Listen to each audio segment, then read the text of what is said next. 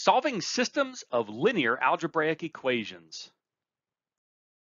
There are a lot of problems in science and engineering that, at the end of the day, reduce down to a set of linear equations. If you are an electrical engineer and you've had circuit theory, you've learned things like loop and node analysis. And for each loop and each node, you write an equation and we get a huge system of equations. And that's just one example of many. So what I'm doing now is I am color coding every single one of these parameters. The parameters in red, these are our sort of known coefficients. We should have numbers. We should be able to put numbers to those. So if we're doing circuit analysis, the values of the resistors, capacitors, and inductors somehow get folded into those A's. The blue variables, these are the unknowns. So going back to the circuit theory example, these would be the currents or the voltages in the circuit that we're trying to find. And then on the right, these are also things that we should be able to have numbers to. These are constants. And so again, back to the circuit analysis, they would probably be the voltages of our voltage sources or the currents of our current sources that get folded into those equations. So there's numbers for everything except the x values. That's what we need to find.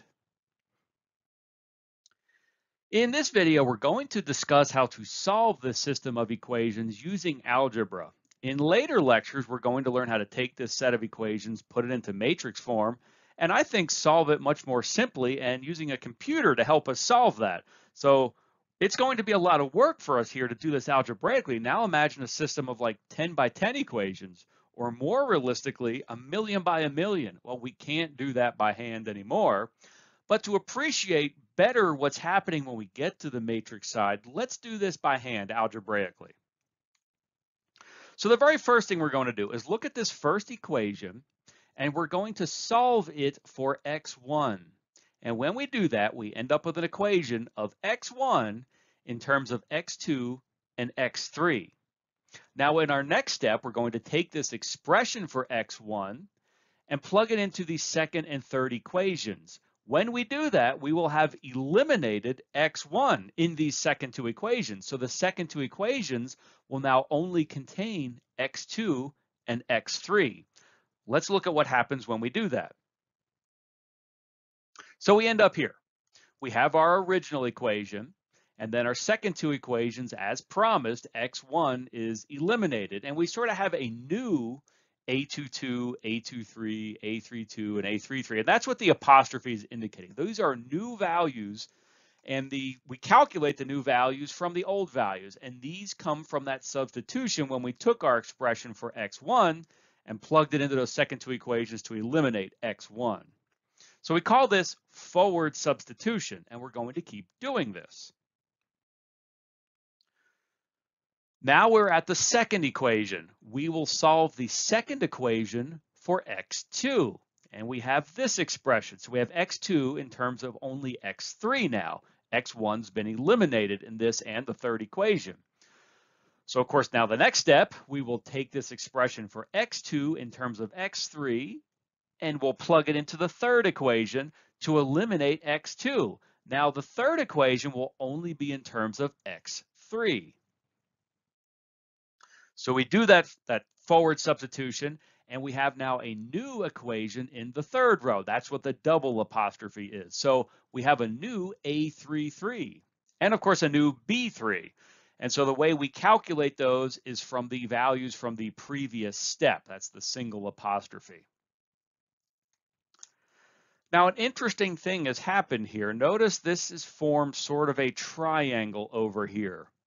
And it will turn out we're going to do backward substitution to finish solving this, but in this sort of triangular form, this problem is very close to being solved. So think of a triangular system as an almost solved system of equations where it's very fast, very efficient, very simple to solve from here. And you will see that. So register this in your minds because this will come up again when we start talking about matrices. Okay, so almost solved. Let's go ahead and solve it. We have this final third equation just in terms of x3, and everything else is no numbers. So we can go ahead and calculate x3. Well, that's easy, just a single division. Now that we have that value for x3, we can go back to what we did in step 3 when we did our forward substitution and we came up with an expression for x2 in terms of x3. We now have a number for x3, so we can immediately calculate x2 very quickly and very simply. Now that we have values for x2 and x3, we can go back to the equation we got in step 1 where we solved the first equation for x1 in terms of x2 and x3, and we can calculate our value of x1. The problem is now solved, and that was very fast and simple to do after we had that triangular form. From the bottom of my heart, thank you very much for watching this video. I love hearing your stories about how these videos helped you. I also love answering your questions. So please tell me your stories and ask your questions in the comment section. I promise I will try to answer every single question that's asked. If you like this video, hit the like and subscribe button. I also recommend visiting the official course website that has links to the latest versions of the notes, the latest videos, and there's lots of other resources to help you learn, including implementations in MATLAB. I'll see you in the next video.